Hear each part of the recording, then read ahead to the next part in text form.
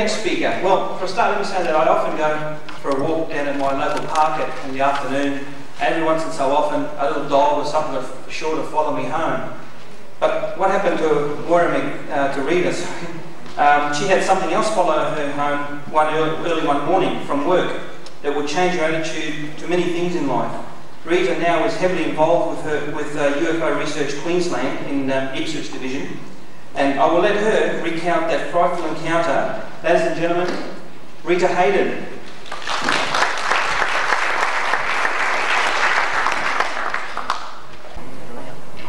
Well, good afternoon, ladies and gentlemen. I'll give you a little bit of my backgrounding. I came from a property on the Darling Downs some years ago, joined the Air Force, spent several years there. Then I came and worked in Brisbane at the Royal Automobile Club until my retirement recently. I was going home on the exhibition Saturday night 4 years ago. I had worked back as we'd had a very busy night. I should have been home in bed.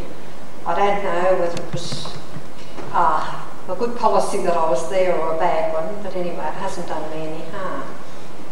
About 10 to 2 in the morning, I was travelling along Brisbane Street west, going towards my home, about 2 kilometres away, and at a street there, I heard this swoosh and a bump go across my car.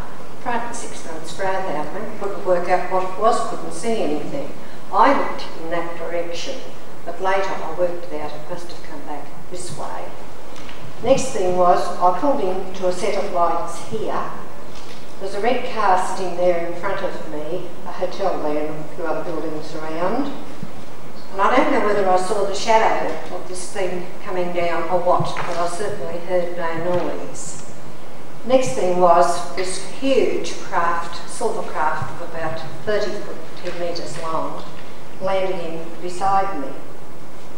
I had no noise whatsoever, so no wheels came down. I thought it was a craft in distress.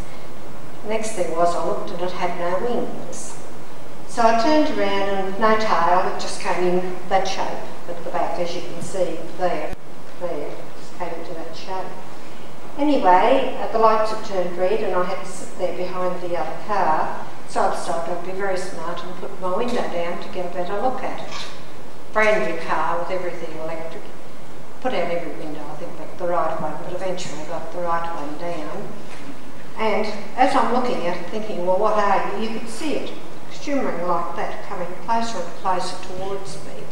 And I thought, I don't like the look of this. It might hit the side of my car. Who would have believed it if I'd have put in a claim to the insurance company? So anyway, I was saying to it, go away, and then I tried to put up my window and pressing every button but the right one. Next thing is the window went up and you could distinctly see it moving away because the red light came on, the car in front of me moved off, I moved off, it moved off. So I thought, well, what are you going to do now? Down here, I had to cross a fairly narrow bridge. That was my route that I took. This is what the craft took. Anyway, I turned around and I thought, well, haha, you can't fit on this bridge with me. Where are you going to go? But it finished up. It went across, and there's a council building about there, and a big parking area. So it flew across there. I'm coming around here, and back there was a bit of a dip, and I sort of lost there, and I thought, oh, well, you've gone. So I'm still trailing behind this red car. He's just mooching along the road, having a good look at what he could see. Couldn't pass him because you can't, it's all double lines. So I get up to here, where I turn in to go home. Incidentally, I was only about 2 kilometres from home. So when I went to turn into this street, there was a little car park there, and there it was, just hovering up in this car park. So this fellow in the red car went on up here, and I saw him stop.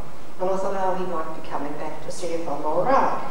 So anyway, I go in under, but he drove off there, and I go around here, and I'm practically sitting under this, so I can relate to what Maurice said about sitting under this aircraft, or whatever it was. And here I am sitting under it saying, well, what on earth are you? So I sat there for a while debating, maybe I should get out and have a look, and I thought, no, I'm not that going. So, next thing is my car gave this distinctive miss. I thought, well, I'm getting out of here very quickly. So I took off rather suddenly, and this thing, a top wouldn't spin like it did, just like that. Next thing was, I'm going up here, this is my route, this road here, and it's tracking me up above the houses and the trees. So by this time I'm not very, very far from home at all.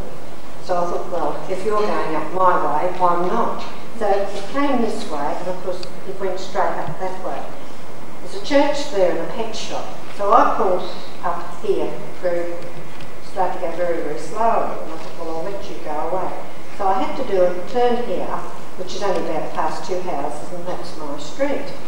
So about 4 or 5 houses up the street, and I'm wandering up along there, went to go into my driveway here, and here this thing is sitting here, right over my next door neighbour's garage. Both our garages are side by side, you know, just the fence and a bit of area between us.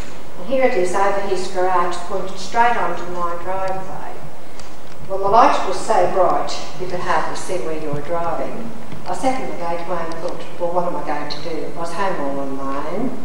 I thought, well, what am I going to do? Am I going to try and get into the house or go to someone?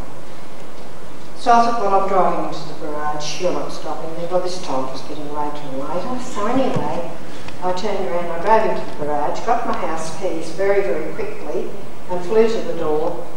Had trouble getting the key in the door, I wonder why. Anyway, I turned around, I got inside, put my shoes at the steps, ran up about 4 or 5 steps to the kitchen, turned to go back down the steps to see if I could find someone or do something, and here is all my back area, it was all lit up like daylight. I've got a very, very big ruckus room and glass doors leading out to a pool. Anyway, here I peeked out the curtains, and here it is then in this area, just above my pool, and a huge big mango tree. So I thought, oh, what do you think you're going to do now? But it too had this one huge big orange light. So I put my head out the door a couple of times, but I wasn't going to go any further because the light I felt would have blinded me. Next thing is the little dog next door, she put her head back and started to howl and wail. So I put my head around the door and I said, are you frightened too? Little Jodie was her name. Anyway, that craft, whatever it was, hovered there for a solid hour. From it was coming sort of, I don't know whether it was rays or a misty kind of a thing. All these beautiful colours were coming off it. It was rather spectacular because it was a bright moonlight night. The moon was back over in that area. I have got a picture there of where the moon was.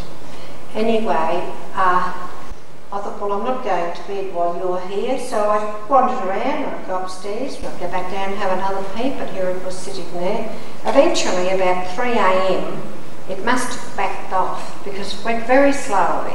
It seemed to have hovered at the same height, it seemed to have been going at the same height, and it turned around. Eventually, it finished up like a large orange. That was the last that I saw, but I thought it must be safe to go to bed now. I had 2 more late nights to do, so I had to try and get some sleep. But that same night, there were 11 sightings of something over the western suburbs of Brisbane, which is Oxford, Indolean, Cinnamon Park, all through that area. At 3:30 that same morning, there was another sighting over Nerang. Whether it was the same thing or not, I don't know. But since then, I had a most gorgeous fern tree growing over the fence of my pool. It had thrown up a beautiful big frond that had died. I think it threw up about 8, I counted. Finally, it all died. The little dog, about a month later, the neighbour called me and said, have a look at this. You'd touch her and you'd get a handful of hair from her, fur, whatever you like to call it. Anyway, she got a new coat and it was black and glossy. But she never did very well after that. She got very sick. They had to take her to the vet, and eventually she went blind and they had to have her put down. My mango tree was flourishing beautifully, covered nearly the backyard, a beautiful big Bowen special. It has since died. About 2 years later, it just decided a limb would die, and another limb would die, and so forth. So I made the remark to someone the other day, well, I'm still the only thing around that had anything to do with it that's still here. So they said, well, you know what to say, you're going to die yet. So the only thing that I would like to see and to find is that man in the red car. I just wish he would come forward because he saw what I saw. He had to. And this was something, the shape, I'm not a very good drawer, but this is something of the shape of what I saw. It was a huge silver craft, something cigar-shaped. Back there was the one big orange light. It did not have any other lights on it as far as I could see. There were no windows in it. It was just a metallic silver, very light silver. It is material I have never seen in my life before. And another thing I forgot to mention, the next day my pool would have been down a good foot in water, and I thought, oh, the son was extra hungry today and must have, taken the water out of the pool. But I am told no, that's why it was hovering there. So I don't know, I mean, I can only tell you what happened. So that's about it. Apart from that, coming up the highway a few times, I have seen lights coming all the way up the highway, across the opposite flats and turned right up the highway. Another night from Redbank Plains, I had the same thing happened, and so on. I was out at Cambodia in 1994, and I had a similar experience out there. My sister-in-law and I both saw this huge big light come across Cambodia, which is as flat as this, and I decided I was going to try and get a better look at it, but it just turned and headed out towards the Gundimindi Highway, and that was the last I saw of it. But of course now I'm not out so much late at night, so I don't see what I used to see. And that's about it.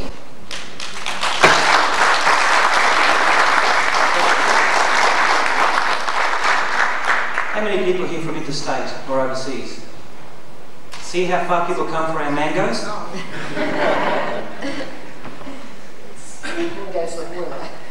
Any questions for Rita? Any thoughts that you might have wanted to go over and have a look at, a proper good look at it? Yes, I was dying to, but I wasn't going. I would love to. If I'd had someone in my house. I had a nephew who was a senior police officer living at my place. Unfortunately, he wasn't home. He's about 6'4" and he's vital. Yes. Do you carry a camera now? Yes, and a pen also. I didn't even get that man's registration. I thought I could remember it. I thought I'd done enough with registrations to memorise it, but I couldn't even. I tried to even find a tube of lipstick to turn around and to write down his registration, but I couldn't. You said, excuse me, you said that the object was shedding a light over your neighbour's house when you got home. When you first saw it in the traffic lights, what was it? Did it have a light on then? Yes, yes. Oh, all the time it had a light on? Yes, this big orange light that was sort of set back. It looked as though it was set. You know how aircraft have the lights towards the nose? This was sort of set back, but it was just this huge, huge orange light. I think Marie referred to something being about the size of the moon. Well, this is what this was. But on this craft? Yes, yes. But it was orange. It did not change colour at all. This was in 1992, August 1992, in the early hours of the Sunday morning. You said it was hovering for about an hour out the back of the garden. You didn't attempt to sort of ring up anybody or anything like that? No, I didn't. Unfortunately, the man that side of me is about 84 years of age. He wouldn't have heard me if I screamed the house down. I slid around that side, right away from the driveway. The chap that side of me, normally if he saw dog that, he got up to see what it was barking for. Why I did not go around and try and get him out, I don't know.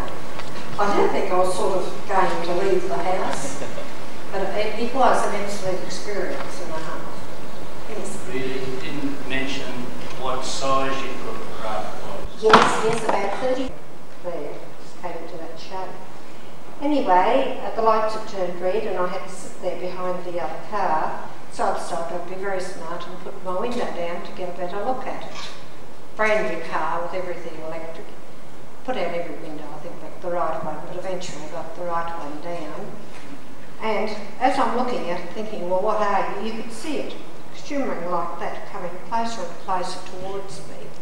And I thought, I don't like the look of this. It might hit the side of my car. Who would have believed it if I'd have put in a claim to the insurance company? So anyway, I'm saying to it, go away, and then I tried to put up my window, I'm pressing every button but the right one. Next thing is the window went up and you could distinctly see it moving away because the red light came on, the car in front of me moved off, I moved off, it moved off. So I thought, well, what are you going to do now? Down here, I had to cross a fairly narrow bridge. That was my route that I took. This is what the crafts took.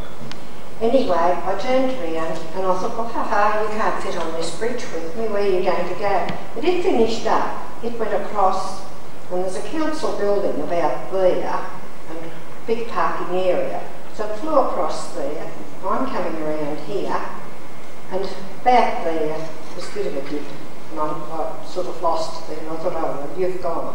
So I'm still trailing behind this red car, he's just mooching along the road, having a good look at what he could see. Couldn't pass him because you can't sort of double lines.